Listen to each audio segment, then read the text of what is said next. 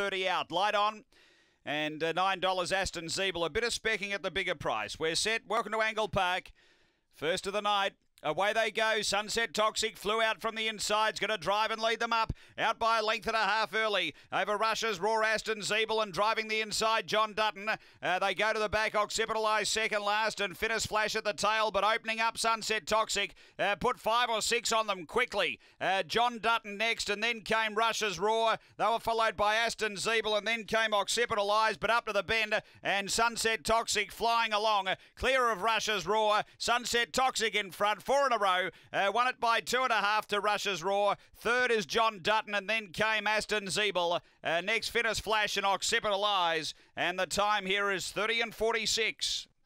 Well, that was pretty painless for those that were on. Flew out, extended. Look, certainly had a little bit of ground taken off late, but it had done the job. Number 1, Sunset Toxic gets it done for Ken Gill. 4 wins straight. Second, going to 4, Russia's Roar for Kim Johnston. And third to 2, John Dutton for Tony Rasmussen. 1, 4, 2, 5 after Angle Park, race number 1.